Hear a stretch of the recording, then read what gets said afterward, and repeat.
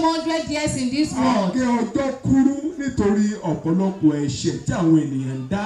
The time is being shortened because of the sin people are committing. Tá a bá wo ìwé Sáàmù orí méjì yẹn, ó ní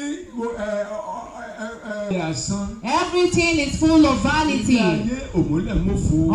Everything is vanity. Bó o bá ti kú kí ó tó ṣe ọ́ gan, ọ̀pọ̀lọpọ̀ tí ń ro bí wọ́n ṣe máa pín ogún rẹ̀ tí wọ́n máa ṣe níṣekúṣe. Even after death, even when they have not buried you, people will have been thinking on how to share your property. Ṣùgbọ́n ibì kan bẹ tí à ń lọ. But there is one place that we are going. Ibẹ̀ ni ò bá ronúpìwàdà láti lè jẹ́ alábàápín ní ibẹ̀. That is a place you need to repent so that you can partake in it. Ibẹ̀ yẹn kì bá jẹ́ ibi ìtura fún ọ tó o bá lè gbé ìgbésẹ̀ ní wákàtí ọ̀wọ̀. That is a place of conveniency if you can just repent. Tá a bá wọnú ìwé Ìṣe àwọn Àpọ́stélì yẹn orí ìkẹta ẹsẹ̀ kọkàndínlógún. In the book of Acts of Apostles chapter 3 verse 15. Ó ní ẹ ronúpìwàdà kí ẹ sì yí padà. He said repent and change. Ká lè bá àpá ẹ̀ṣẹ̀ yín rẹ́. So that your sin shall be annulled. Àkókò ìtura kó lè bá àti iwájú Olúwa wa wá. So that the time of conveniency shall be passed on to you from the Lord. Gbogbo ọ̀rọ̀ tá à ń sọ ní wákàtí ọ̀wọ̀ yìí. All the ones that we are mentioning now.